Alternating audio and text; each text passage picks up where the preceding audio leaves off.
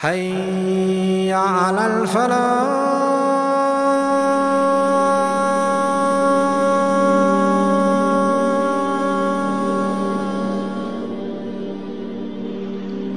The family of Prophet Musa sallallahu alaihi wasallam, a family that produced some of the finest of individuals to ever come into existence, Prophet Musa being one of them, Qarun being one of them, alayhi salatu wassalam. And from the exact same family came an individual from the same bloodline, from the same relatives, who may have eaten from the same food, and who perhaps was nurtured under the same roof as Prophet Musa sallallahu alaihi wasallam, or at least in some instances in his early life, is a man called Qarun, or otherwise known as Korah, as is mentioned in biblical and rabbinical scripture. What was his issue with the messenger of the time? Qarun was from the people of Musa. Qarun, he oppressed his family, he oppressed his people. He felt self-sufficient and therefore not in need of Allah. And we had given him so much treasure that the keys of which caused a band of strong men, it caused them burden and fatigue to carry them. Allah subhanahu wa ta'ala simply draws our attention to the keys that lead to the rooms and the vaults that contain the treasures of Qarun. These keys, if you were to try to carry them, it required a group of strong men to merely lift it. What then about the wealth that is behind those keys? When his people said to him, don't become proud, because Allah does not like those who are proud. And then they gave him a set of advice about how to deal with the wealth that Allah had blessed you. They gave Qarun 4 bits of advice, which was so beautiful that Allah subhanahu wa ta'ala eternalized it in the Quran. 4 boxes that need to be ticked. If you manage to tick them, you have passed the test of wealth. What did they say to him? Number 1, they said to him, use that which Allah has given you to pursue the hereafter. Number 2, and do not forget your portion of dunya. Number 3, and do good the same way Allah did good to you. Number 4, and don't spread corruption on the land. Allah does not love those who spread corruption. Perfect advice. Brothers and sisters, those who managed to enter Jannah through their money, it was because they had ticked all 4 of these boxes. 3 is not enough. Subhanallah. Ya Allah. They are saying to him, Qarun, what you have is from Allah subhanahu wa ta'ala, and life is going to come at a standstill. Very soon you shall be rendered into a motionless corpse. Very soon you shall be lowered into your grave. Don't become deceived by what you have in your savings. Qarun, use your resources as a ladder, a stairway to prepare for your Jannah. O Qarun, give the zakah from your wealth. And when you give your zakah, O Qarun, don't think that you are being kind to the miskin and the poor person, but you are removing the haqq of that miskin from your wealth and you are giving it to him. But don't forget your portion of dunya. We are not saying to you, bring yourself back to square one. Don't keep any money for yourself. Enjoy the good things Allah subhanahu wa ta'ala has given you in the life of this world. In fact, it belongs to the believers, and it will be purely theirs on the hereafter. And do good the same way Allah has done good to you, O Qarun. O Qarun, has Allah Almighty fallen short towards you? Is there something in the life of this world that you crave, O Qarun, that Allah has not given you? What is it that causes you to not pray to Allah, to prostrate to Allah, to cry for Allah, to beg Allah for Jannah? What is it? Has Allah fallen short towards you, O Qarun? And don't spread corruption on the land. Allah does not love those who spread corruption. Not only was he a corrupt person in of himself, he wanted to outsource corruption to others. Part of Qarun's corruption included the following: the defamation and the slander of the good doers. And in doing so, Qarun resorted to a old yet a very new technique, an ever new technique. he paid a woman to go and stand in public and to say to everybody, Musa did such and such with me. She went to a gathering where Musa was found. She made the announcement.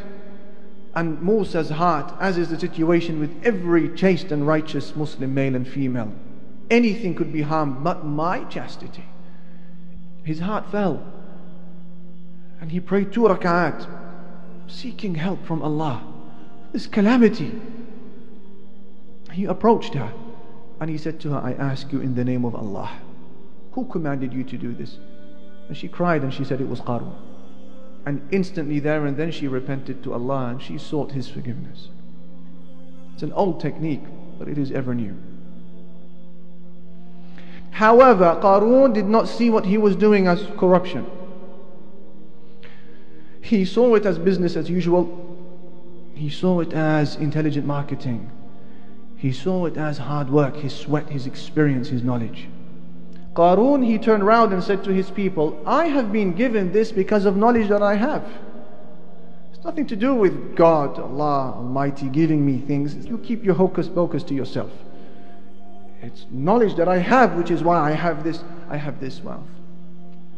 This response of Qarun was so detestable and so disgusting that Allah subhanahu wa ta'ala took the camera or the limelight away from His people, and He told us how He responded to Qarun. Allah took it upon Himself to respond to Qarun.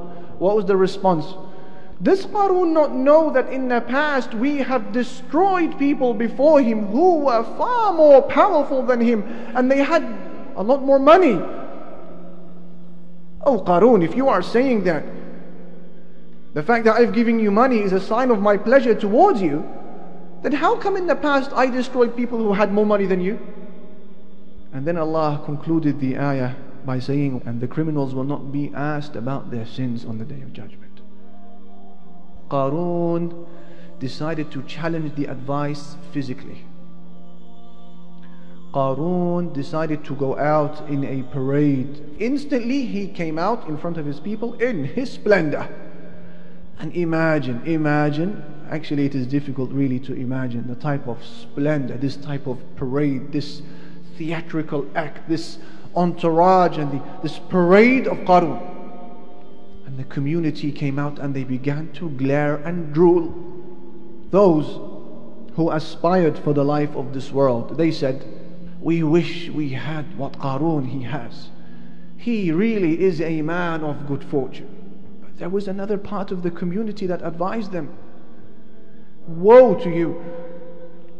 The reward of Allah is better for those who believe and they do good deeds. Have you forgotten? Don't be blinded by the wealth of Qarun. But they couldn't see it. They really couldn't see it. One group who said, we wish we had what he had. And the second group, the people of knowledge, they said, the reward of Allah is better than what Qarun he has. So what happened? The command of Allah Almighty finally arrived to Qarun and all of his property. He's out now showing the world everything he possesses with no intention other than fame and to challenge Allah publicly. This is what I think of you, O Musa, and this is what your advice means to me. Have a look at this. The command of Allah arrived. Allah said, and therefore we caused the earth to swallow him up and all of his wealth.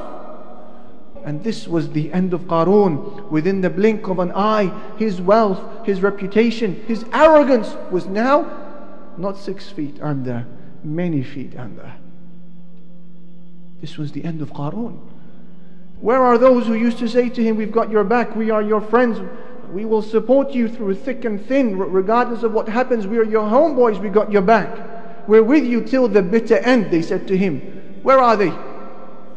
When the command of Allah arrived, they fell into the ground with him. And nor was he a man who could defend himself. All gone. When the punishment of Allah Almighty arrived, it affected Qarun and all of those who were around him. All of the people who supported him, who saw what he was doing but perhaps stayed quiet. They fell down with him. Thus when the command of Allah Almighty arrives, He will not pick and choose. He will know who to take. Everything was taken, nothing was spared. Forget about Qarun, forget about his legacy, pretend he never existed, move on.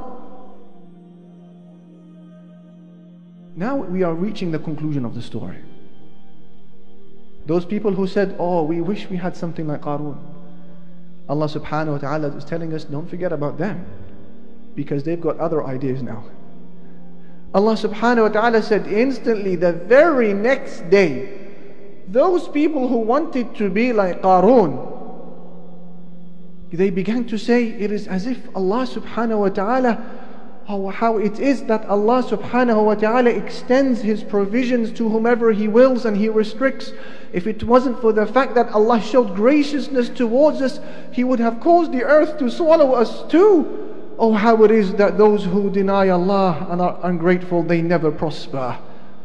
They just realize that what they wanted yesterday, and what they craved, and what they begged Allah for, and what perhaps they challenged the knowledge of Allah for not giving them something like it, they realized that was a death wish. That is the home of the hereafter, Allah says, which we will assign for those who do not desire any loftiness in the life of this world, and they don't aspire for any corruption, and the best outcome belongs to the people of piety. Jannah is for the people who stay close to the earth. Jannah is for those who are humble towards Allah subhanahu wa ta'ala, and humble towards the servants and slaves of Allah Jalla Jalaluhu.